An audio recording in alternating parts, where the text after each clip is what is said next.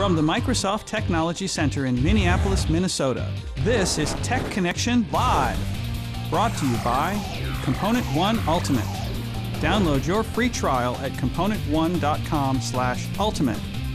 Up next, Visual Studio Licensing by Chris Woodin, District Manager, U.S. Heartland at SoftChoice. So you guys have finally waited and gotten to the most exciting part of today's event, which is vStudio licensing. So the wait's finally over. My name is Chris Woodin. I'm the District Manager for SoftChoice in Minnesota and elsewhere in the Midwest. There's a good chance that SoftChoice has worked with the organization where you are at, since we are the largest provider of Microsoft Enterprise licensing solutions in Minnesota. And most of our business revolves around that Microsoft stack, whether it be hardware, software, or infrastructure services. But certainly at the core of our business is Microsoft technology, and specifically how we add value to our customers is in the way that we develop a technology plan around a Microsoft platform and then all of the hardware and software infrastructure that supports it. As we get into those engagements, where we typically spend a lot of time is understanding the most efficient, low-cost, low-risk way to license that environment. And certainly one of the more complex areas in which Microsoft licensing consumes their time is with vStudio. And I don't think I need to tell anyone in this room that vStudio licensing has undergone significant changes in the last few years. It's continuously under flux. And knowledge of those licensing changes, the component technologies that are included, is obviously critical to the developer in making sure that you have the development technologies that you need at the most cost-effective solution. All right, so I don't want to spend too much more time introducing you to SoftChoice. Really, I'm here to talk about vStudio licensing on behalf of Microsoft and some of the most important changes that have come out in the last few years. With that said, please don't hesitate to chime in if you have any questions, comments. With that said, I'll make sure that we do save some time at the end to answer any questions that you have. So right now, we're still under the vStudio 2010 release. That is the active release. However, the way that vStudio 2010 is licensed has changed significantly just in the last year. So don't necessarily assume that the licensing turnover that happened at the end of 2010 with the release of vStudio 2010 still applies. With that said, we're going to talk about some of the licensing considerations that you should have under the current banner. The nice thing about the changes that have happened in the last few years is that vStudio licensing has generally gotten a lot more consistent and predictable. In 2009, there was literally 17 different titles of vStudio licensing paths that you could leverage. Now that's really brought down to 3 primary packages with some various add-ons. But there's essentially 3 vStudio licensing packages now, which you can see up here.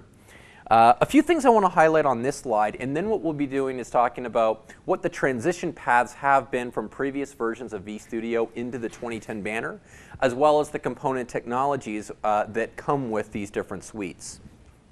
But the first thing to highlight is that there really are only 3 packages of vStudio now. That's specifically Professional, Premium, and Ultimate. We'll review the differences between those in a moment.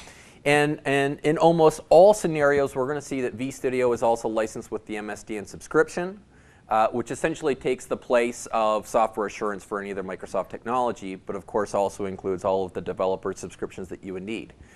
One of the key changes that you'll notice under the 2010 licensing model, though, is that there is no distinction between the MSDN subscription for the license. It used to be that there would be MSDN Premium, MSDN Pro, and then a few other flavors that you could attach to any other version of vStudio, which created an almost endless combination vStudio licensing paths.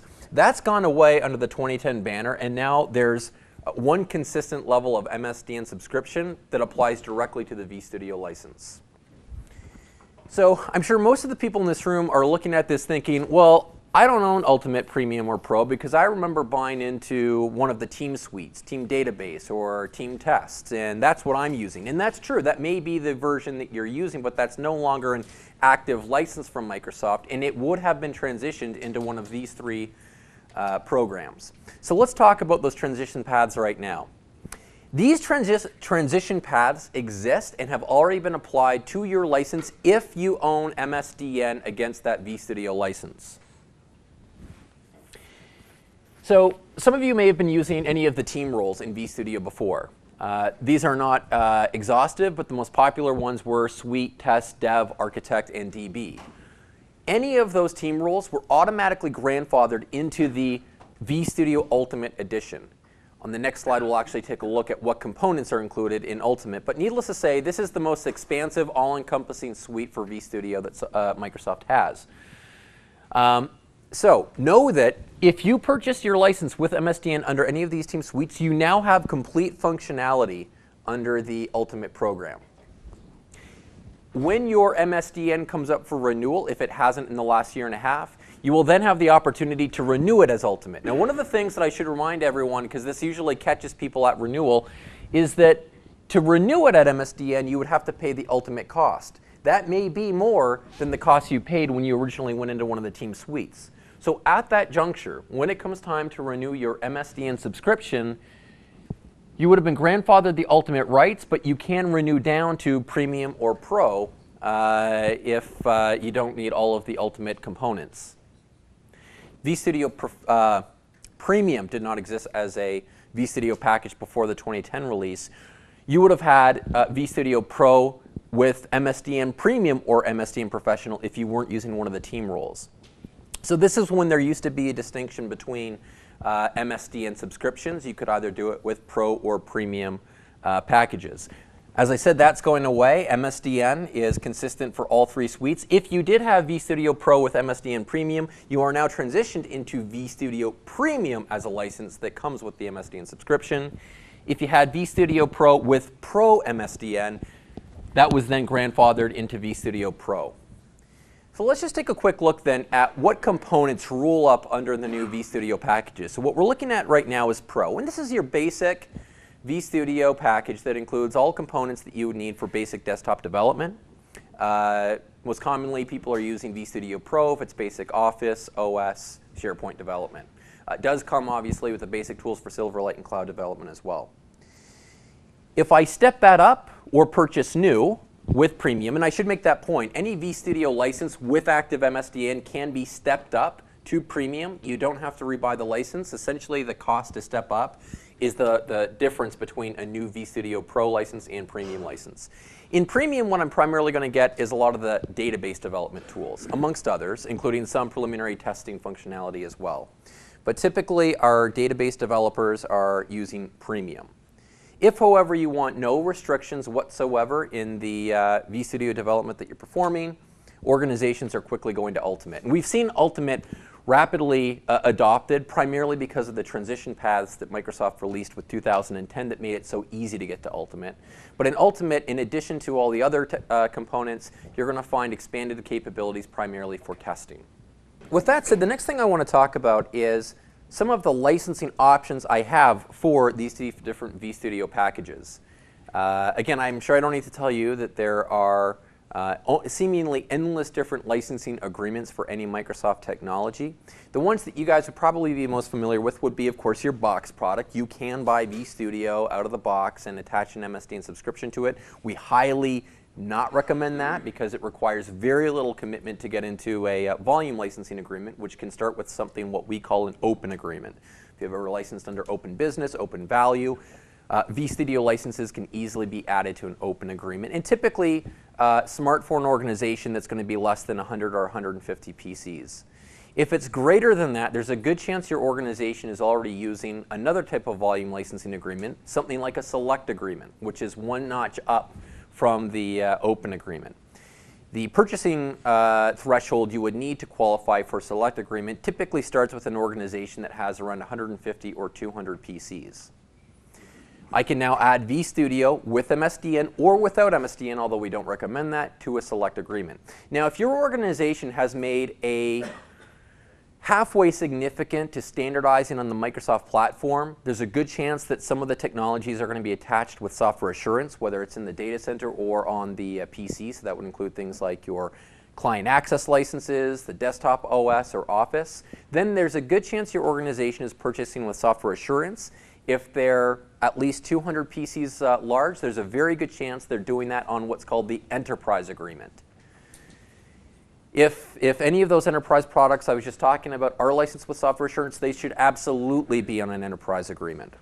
The basic tenets of a Microsoft enterprise agreement are this, is that any of the, quote, enterprise products that are added to an enterprise agreement are now licensed for all qualified desktops in that environment. They can be running any version, any edition of the enterprise product for all qualified desktops. No purchases are necessary when you deploy. There's simply an annual true-up to keep that agreement current and right-sized to the environment. Traditionally, vStudio was licensed on that enterprise agreement on what we call the desktop enrollment. So on the same enrollment or the same product selection form where you would find the Office, OS, your server licenses, you would also add vStudio. 2 years ago, however, Microsoft released two new types of enrollments that go along with the desktop enrollment.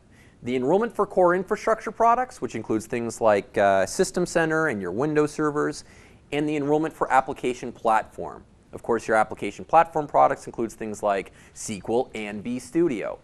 Now, one of the reasons that you might not have heard of the EAP or that you're not using it today is because when it was originally released, the barriers for entry to an EAP, especially with vStudio, were considerably tall. You would have to add, I think at the time it was about 100 vStudio licenses to the EAP to be eligible for it. So typically reserved for very large enterprise organizations. About a year ago, though, Microsoft changed the entry qualification for the enrollment for application platform, and now I only need 20 vStudio licenses to qualify for that EAP. What are the benefits of the EAP? They include all the same benefits of an enterprise agreement. Basically, I'm going to license all the developers that need vStudio. I can upgrade, deploy new licenses whenever I want without ever having to cut a purchase order. You simply right-size or true up the developer environment on that EAP once a year at anniversary time. In addition to easing management of vStudio on the EAP, the other benefit I get is a significant cost avoidance when I add new vStudio licenses. If I'm comparing the cost of adding a vStudio license to an EAP versus an enterprise agreement, which is traditionally the most cost-effective way to purchase vStudio, I'm going to find the cost of adding Premium and Pro is at a 15% discount over the EA cost and about 40% if I was purchasing versus a Select. If I'm adding Ultimate, it's going to be a 40% discount versus purchasing on the desktop enrollment. So if your organization has 20 developers using vStudio, there's no reason that you should not be purchasing those on the enrollment for application platform. That actually takes me through the bulk of my content here. Again, we wanted to highlight what's changed in vStudio licensing from the old model to the 2010 banner, what's changed since, and of course the most cost-effective ways to procure and manage vStudio licenses through the enrollment for application platform. Any other questions I can answer while I'm here, guys, on vStudio licensing? Or Microsoft licensing in general? Yeah. Is it going to change for Dev 11? It's going to be the same? No, the licensing model is going to be the same, and the tenets of the EAP are remaining as well. So thanks, everyone, for the time today, and enjoy the rest of the event. Tech Connection Live, brought to you by Component One Ultimate. Download your free trial at componentone.com/ultimate. It's easy to build everything, everywhere, with the right tools and resources. Component One Ultimate delivers just that. Whether you're a Windows, web, or XAML developer, the Component One Ultimate Collection enables you to create any type of application. WinForms, WPF, Silverlight, ASP.NET Web Forms, MVC, Metro, Windows Phone, iPhone, Compact Framework, and even ActiveX. This comprehensive package not only delivers hundreds of .NET controls, plus powerful OLAP data analysis controls, it even includes SharePoint web parts, documentation and screen capturing tools, light switch extensions, and tools for ADO.NET Entity Framework and RIA services. Plus, ESRI mapping controls, the most comprehensive controls available for GIS application development. Component One Ultimate, the ultimate collection of tools for software developers. Go to componentone.com to download your free trial of Component One Ultimate.